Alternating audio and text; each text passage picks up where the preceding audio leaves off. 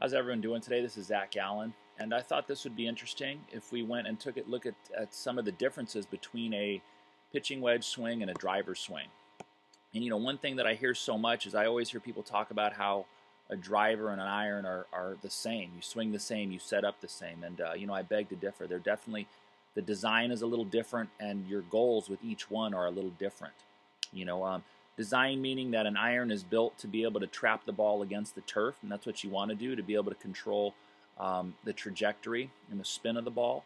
And a driver is built to sweep the ball off of a tee.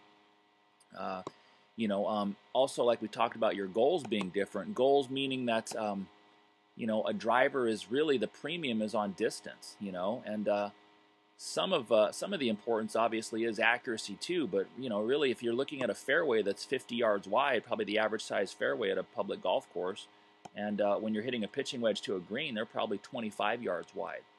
So keep that in mind as we go through some of these swings here. This is Rory Mcilroy, current U.S. Open champion, and the biggest thing you'll see it address is just take a look at the difference between the driver and the iron in terms of the setup and the distance from the golf ball.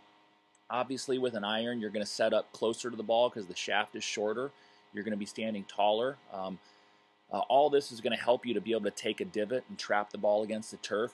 But even with that said, the driver swing, obviously it's a longer club, but look at how much farther he stands with the driver. Definitely a little difference there. So you'll see why here in a second here. But as we continue on into the backswing of the driver, you're going to notice a little more level shoulder turn, and definitely a flatter shaft angle. And that's just the best way to swing a driver. That really sets up just this nice sweeping blow to be able to knock it right off that ball that's on that high tee. So with the iron, as he takes it back, you're going to notice his left shoulder turning on a little more downward angle and the club shaft standing up at a much steeper angle. So that's designed there. With his shoulders turning on that angle, it's much easier to hit the ball against the ground. Talking about distance here, you'll see here as he gets up to the top of his backswing with the driver, you're going to see he's going to take a much bigger shoulder turn, and that's going to encourage more distance. You're going to see a bigger shoulder turn, a longer arm swing. With the iron there, a much more compact backswing with definitely less arm travel.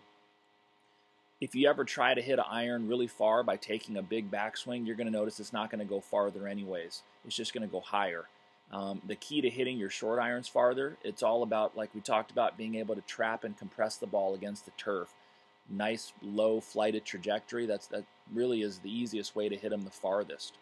As we continue on here with the driver, this big turn is going to really allow him to do some things in his downswing that are very different from the iron. So you're going to see his hips unwind at a very fast rate, and he's leaving his arms, club head, and shoulders well behind his hips. So as he gets down into the hitting area, you're going to see that club is approaching on a very inward angle, and his hips are well out in front, well turned out in front of his hands, arms, and club. Okay? The difference when the iron, he's going to do a little bit of that, but nowhere near as much. So his hips are going to unwind, but not quite as fast.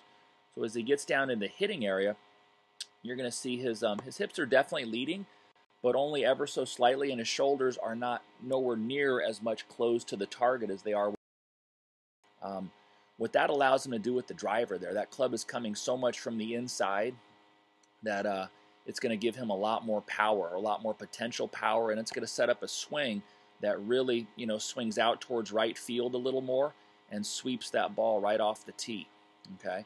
From here, you're going to see a little trademark that he has. His hips actually stop through the ball with his driver as his arms and hands just release away from him with a lot of rolling over of that golf club. And that he needs to do just because, we talked earlier, that club is coming on such an inward angle. He's got to really use his hands to roll it closed. With the iron, you're going to see much less of both those things. His hands are going to stay closer to his body. And as he comes through the ball here he's taking his divot, hands are staying closer to his body, and that golf club is a lot more stable.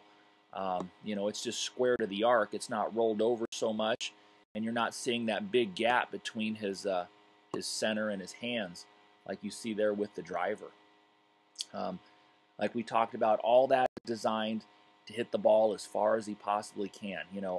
The hips stopping there, you can see his hips stop so much. His right leg is pretty much locked and straight.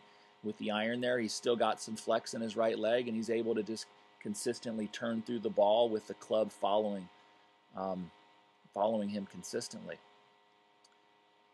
But that's definitely one thing to really study here, man. It's great to see this, just because you get a sense of what your goals are with each club and how they differ. You're seeing a much higher finish here, a much fuller finish, and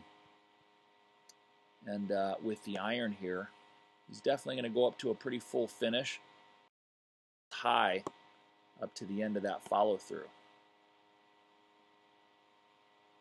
But what I would suggest there is, next time you're out on the driving range, say you're struggling with your driver, you're struggling with your iron, you might be swinging those two clubs a little too similarly.